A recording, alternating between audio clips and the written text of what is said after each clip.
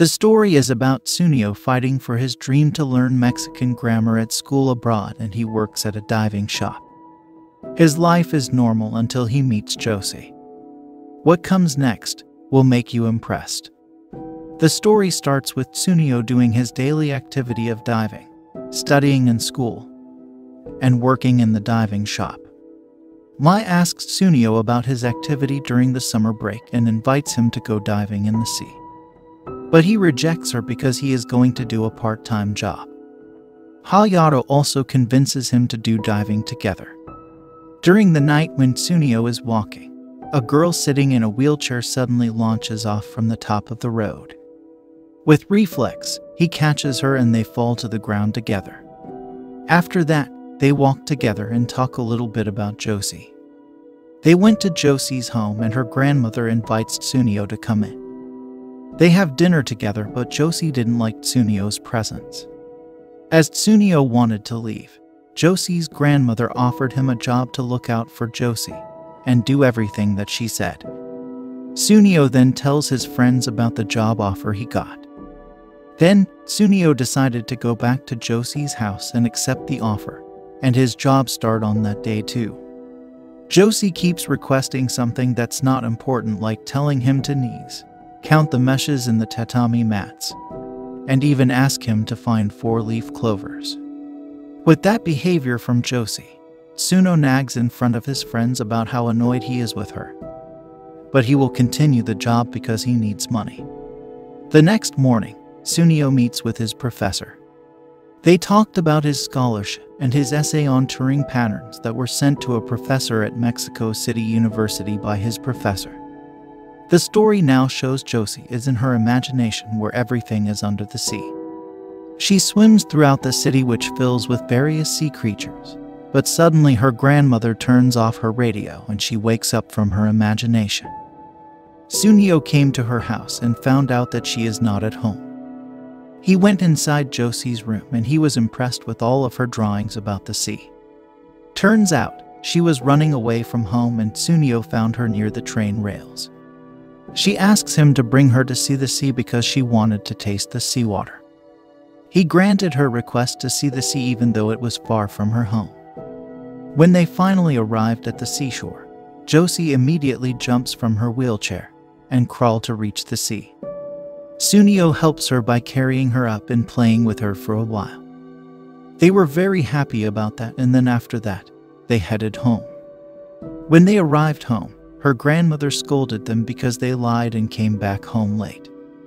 The next day, they waited for her grandmother to take a nap and sneak outside together again to explore places she hadn't gone before.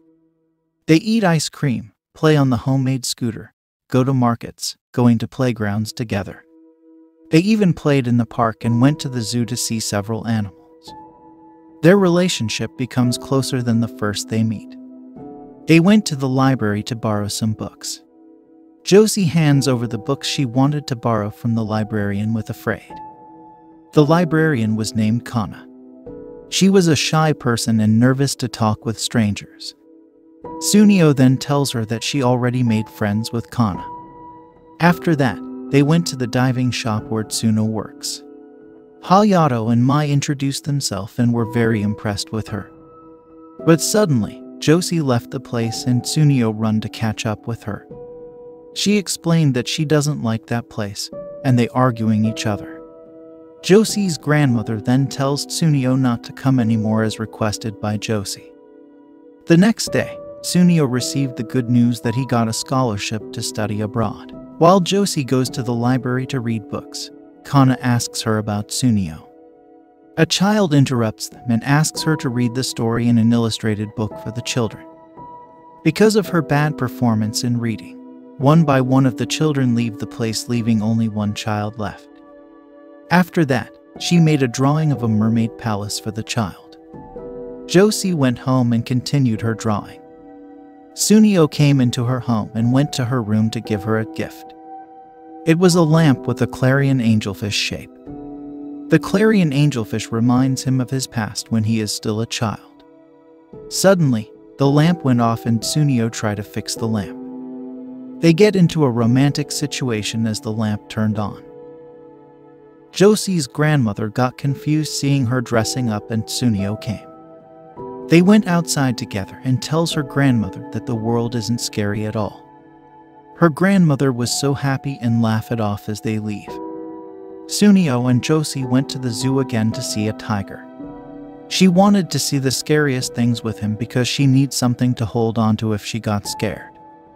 Then they walked together and talk about when she drew a picture of Mermaid Palace in the library. The children all loved it. So, that event motivated her to want to draw more and want to draw professionally as a job.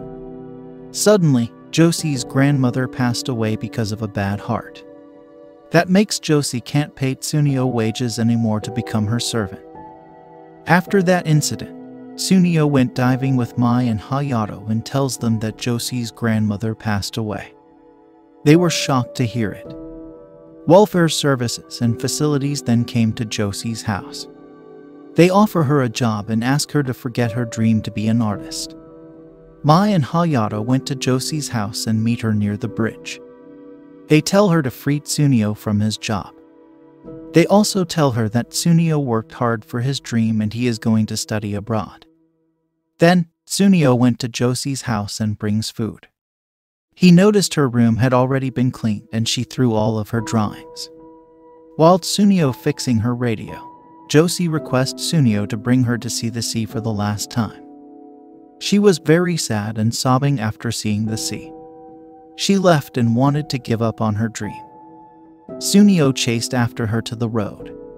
Suddenly, Josie's wheelchair got stuck and Tsuneo rushes to help her.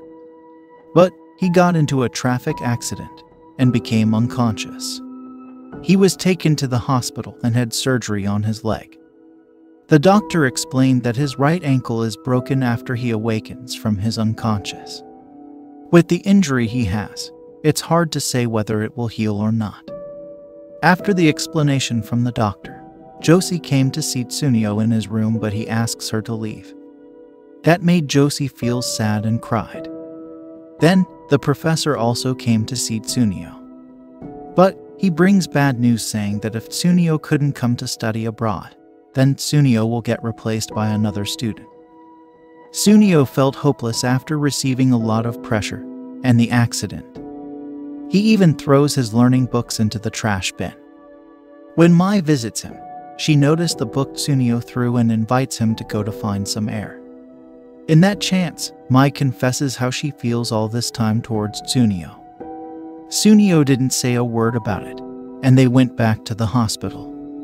After that, Mai goes to Josie's house and knocks on the door to tell her the situation that Tsuneo is facing right now. She also tells what she already did to Tsuneo as an act of her love. Josie says that she also has a feeling for Tsuneo and has a greater feeling toward him than Mai. Mai then asks her to show it if it is true when she left sobbing. She let Josie convince Tsuneo about his dreams. Because when she confessed to Tsuneo in the park earlier, she noticed from his reaction that he also has a feeling toward Josie. After thinking for a while, Josie then decided that she will make an illustrated book. She draw a tough day and night with the support from Kana to make the illustrated book. She asks Hayato helps to convince Tsuneo to go to the library without him knowing. When they arrived, they go inside the library. Josie is already in the position to tell the story of the illustrated book she made. She starts telling the story to the children with the support from Kana. It was about a mermaid turned into a human with the help of magic shells. The mermaid encounters a ferocious tiger and tries to run. Then a young man with white wings appears to help the mermaid. The young man has a dream to fly to a shiny sea far away where a family of bright orange fish swim. The mermaid and the young man became friends and went to many places together. When the seasons changed and spring arrived, the young man leave. The mermaid then encounters a ferocious tiger again.